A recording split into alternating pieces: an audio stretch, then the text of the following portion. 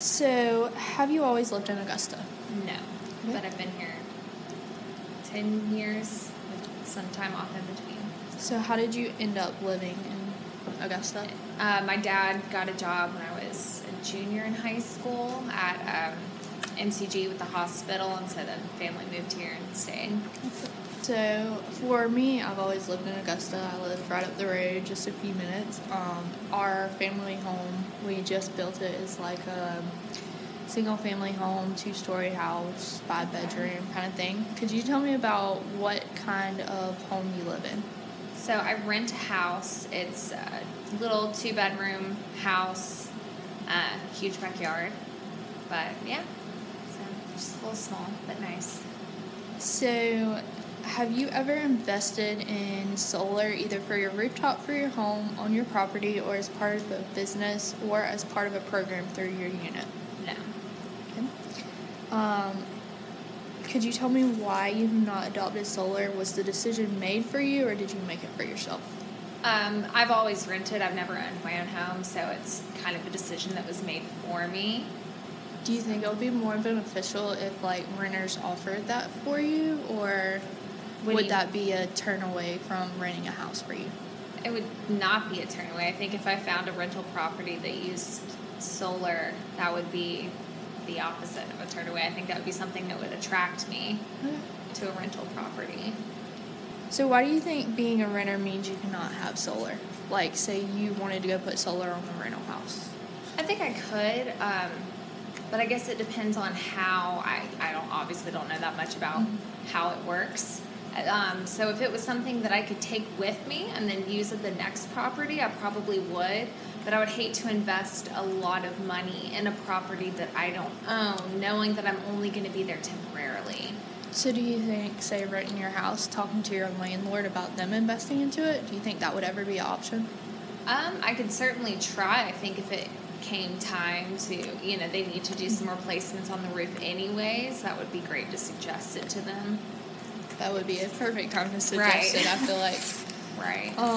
So I'd like to talk a little bit about rooftop solar adoption in general. I'm going to give you a map of the United States. So if you will just put an X or circle where you think rooftop solar is adopted the most in the country. Where I think it's adopted the most, I would say probably California. So what do you think makes that area different from the area we live in? I think California tends to have very progressive views, especially when it comes to environmental policies. And also, I know that taxes in California are really high, but also like gross median income, I think, tends to be pretty high. And so people are more willing to invest in those types of things because I think they have more resources to do so. Okay. So you kind of answered the next question, but I'll ask it anyways. What kind of people do you think live in California? Yeah, I think for the most part, I think it's pretty progressive, liberal people who are willing to make investments in the planet. Why do you think those people in that area have the most solar on their rooftops? I think because of the ways that the state tends to vote as a whole, and I've noticed that there are trends as far as environmental policies go and what states have already passed measures for different things that support the environment, and so I would think something like solar power they would be more willing to do as well, in addition to having high taxes, so they have the money maybe to start initiating some of those policies to do that. Okay, so we're going to do the same thing, but with the state of Georgia. So you can mark wherever you think solar is adopted the most. It can be multiple places or just one place, whatever you think. I would say probably Atlanta, maybe Athens, possibly. Those would be my guesses. So what makes those two areas different from Augusta? I think also, from my experience, I grew up near Athens, and it's a pretty progressive, liberal place, and it's a college town. And I think with a lot of younger people, it tends to be a little bit easier to get new ideas in place, and people are more willing to change. And then Atlanta's such a big city, and I think you do have more progressive people who are willing to make the investment in the environment. And from what I've noticed from Augusta, Augustans tend to be a little bit more old-fashioned and more resistant to change. It's very conservative overall. And so I think people are more hesitant to make that investment. So why do you think people have the most solar on their rooftops? It's kind of...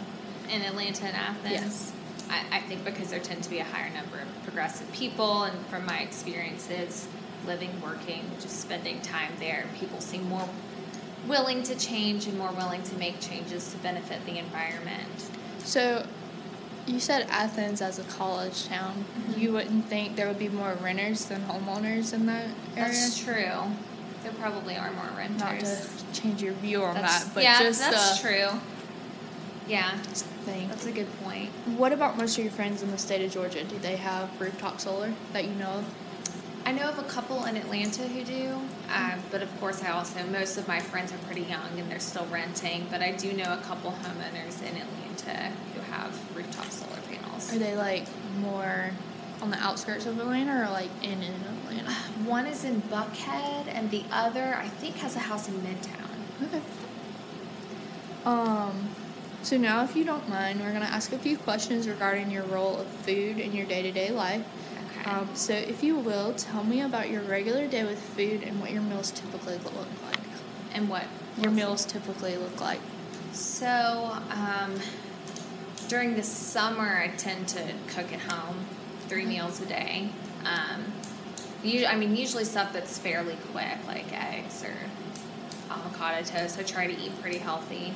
And during the school year, I do a decent bit of meal prepping. I try to meal prep at least breakfast and lunch, but I frequently eat either lunch or dinner out because I'm busy. So for me, when I'm away at college, it's more of going out to eat because Right. it's more convenient and it's Right. just me. But when I'm at home, it's more of trying to eat at the house or like for dinner, we have a big dinner with the family, so it's like our biggest meal of the day, I guess you would say. Right. So could you tell me what your go-to meal is and why? For which one? Like breakfast, lunch, dinner, or what types of things I prepare? However you want to take that question. However I want to take it. If you want to answer both ways, that's fine too. Yeah. I think probably dinner because, I'm home in the evening. That's not always true. Sometimes I get home late and I literally will just eat like 2 Cliff Bars and pass out.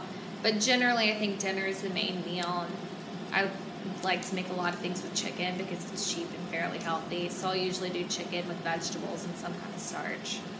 So how often do you cook your own meals? I know you kind of said that a minute ago. I would say most of the time. I would say I cook my own meals at least twice a day, 7 days a week. You might be the person I've had that cooks the most, actually.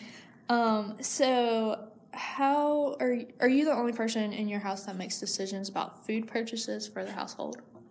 So I have a roommate, but we tend to cook separately and purchase groceries separately. So I guess for my household, yeah. So how often do you purchase food for your household or yourself? So I usually go grocery shopping about once a week, sometimes every week and a half or so. And then, of course, if I've been running short on time that day, I might buy lunch at the school dining hall or, buy fast food dinner on the way home from school or something like that. So paint this picture for me. Let's say you're taking a trip to purchase food. What does that look like? So usually if I'm going to the grocery store, I like to make a list ahead of time based on what meals I'm going to make for myself that week because I do like to make as much as I can ahead of time during the weekend when I have a little bit of time. So I make a list, drive there, get what I need. Occasionally some other stuff gets thrown in, but I try to go aisle by aisle and be as efficient as possible. If I'm running out of time, usually go somewhere pretty quick and just grab something. So when it comes to feeding yourself, what are some challenges you might face? Or say like you're cooking a meal for some friends or something like that. What would be some challenges you would face? So I think time is always my biggest challenge because I'm super busy. Mm-hmm. So I like to try and spend as little time as possible cooking, but still making things that are healthy and reasonably inexpensive because I am on a pretty tight budget as a student. So timing and money.